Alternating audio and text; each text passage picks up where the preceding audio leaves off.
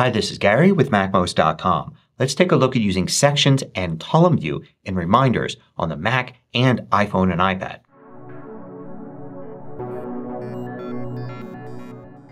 MACMOST is brought to you thanks to a great group of more than 1,000 supporters. Go to MACMOST.com/Patreon. There you could read more about it, join us, and get exclusive content and course discounts. So on macOS Sonoma and iOS and iPadOS 17, there are some new features in reminders. Most notably, you can now have sections in your lists. And once you have sections, you can actually switch to a very interesting column view. Let's start with looking at sections themselves. So here I am in the Reminders app and I'm going to create a new list. Now let's just call this list Test and I'll start off fresh.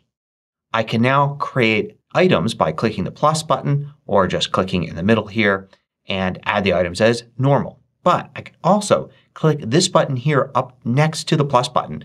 This is the Add a New Section button. You could also go to File and then New Section. And then you can create a new section and call it whatever you want. So we'll just call this one Test A and then I'm going to create another section. I'll use the button this time and call this Test B.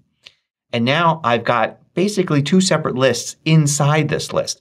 I can add items to list A and I can add items to list B. And you could see I could use the blank item at the bottom of each list to add another item to that. I also have a section at the bottom that is for all items that are not in a section here. So I can, for instance, add something to that. Now if I want to move things around, I can do that by clicking and dragging to the left of the circle for the item. And I could say move this item into Test A or Test B. I can move this item from Test A into Test B.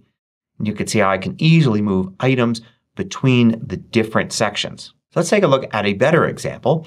I'm going to create a new list here and I'm going to call this Weekend To Do and I'll create this new list and I'm going to add some items to it. So I've got a bunch of to-do items for this weekend, but it'll be great to actually divide these up into sections.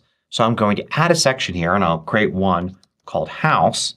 I'll add another one here called Yard and another one called Car. And then I'll move items into each of these sections. So I can drag individual items into a section like that. I could also shift click to select several and then I'll drag all three of these into a section. And I could do that with the other ones as well.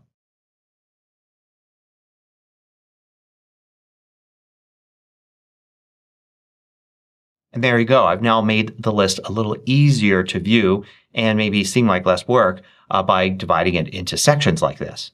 I could also have chosen a bunch of items by shift clicking like that and then gone to File and then New Section with Selection.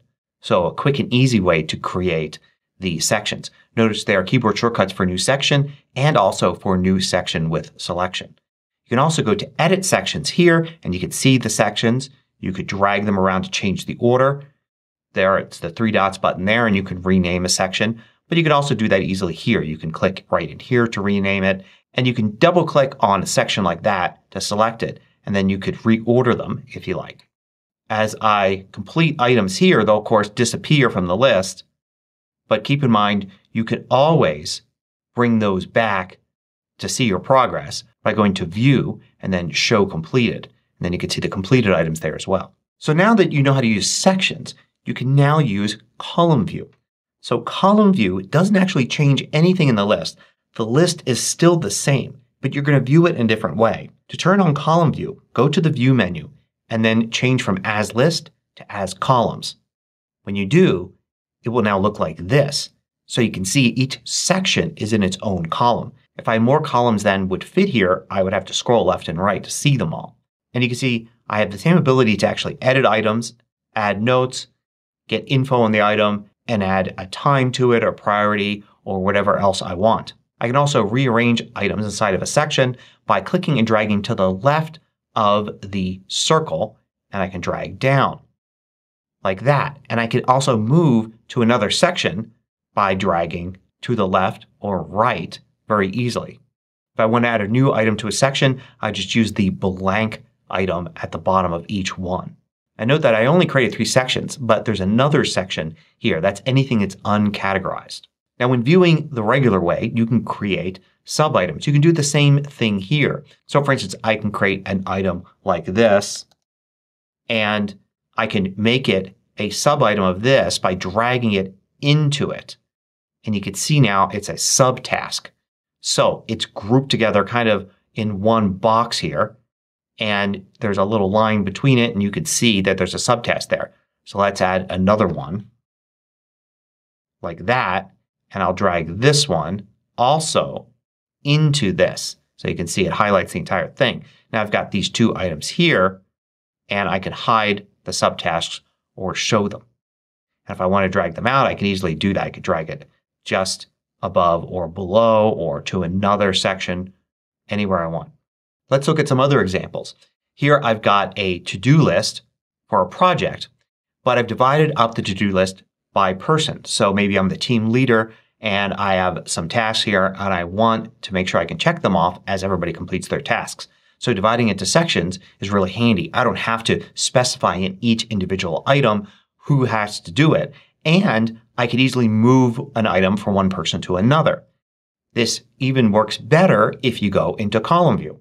Because now I could see each person and how well they're doing completing their tasks. And I can also, move an item from one person to another, create subtasks, even move an item out to the others section here if it hasn't been assigned to a person yet. Here's another example. This is a project but by stage. So you have design, develop, test, and then a next version stage here that I've got. So I can view this in column view. And it's really nice to be able to see it this way. And if I show completed here, then as I finish items, I get a really nice overview of how the project is going. Now a lot of people are referring to this as a Kanban mode for reminders. And I don't use project management software, but from what I can tell, a true Kanban board would include things like swim lanes and it wouldn't move around items as you completed them and such.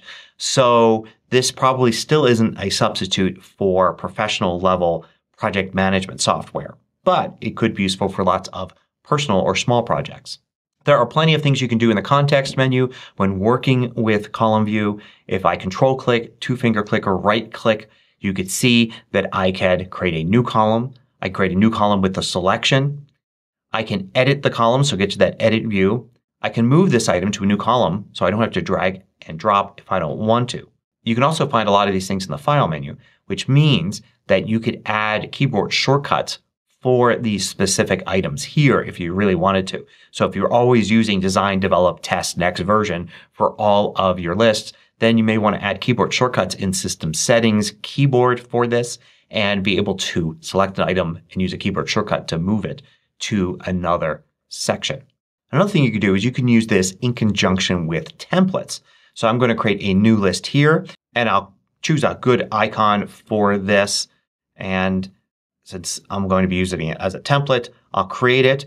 And what I'll do is I'll add sections here without adding any items. So design and develop and test and maybe some other sections.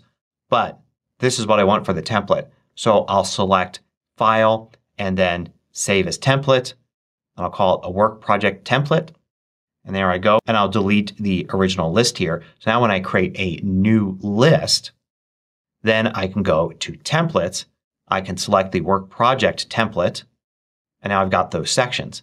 Now I can just switch that to column view and I've got my board. Now I've been showing you this on the Mac in macOS Sonoma, but this also works in iOS 17 and iPad OS 17. Here it is in iPad OS 17.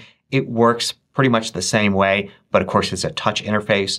So you're going to drag and drop by using your finger rather than using a pointer. But all the features are there.